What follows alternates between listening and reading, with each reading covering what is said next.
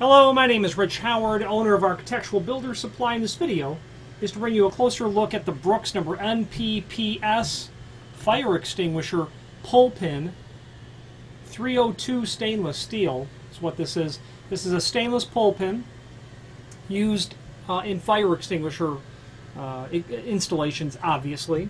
Let me give you some dimensional properties to determine if this item is going to work exactly how you want it to work. First of all, an overall length. 2 11/16 overall length.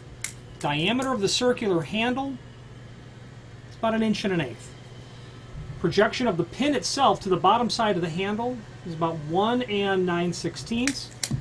Diameter of the pin itself, per the caliper, 0.126 inch.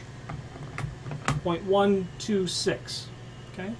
Common item. You're going to use these if you are either a homeowner that needs a single pin or a building engineer that might have a fleet of fire extinguishers that you need to maintain and service.